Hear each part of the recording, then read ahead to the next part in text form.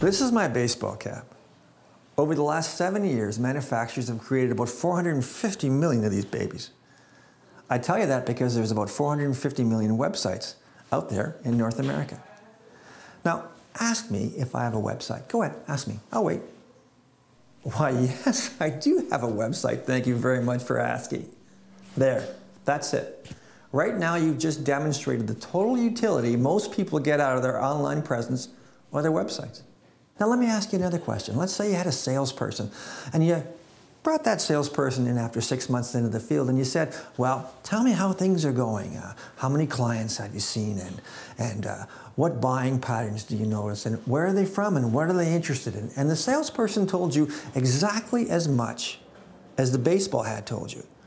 Would you hire that salesperson? Would it surprise you if I said yes? Why wouldn't you continue to hire that person? You're still using the internet.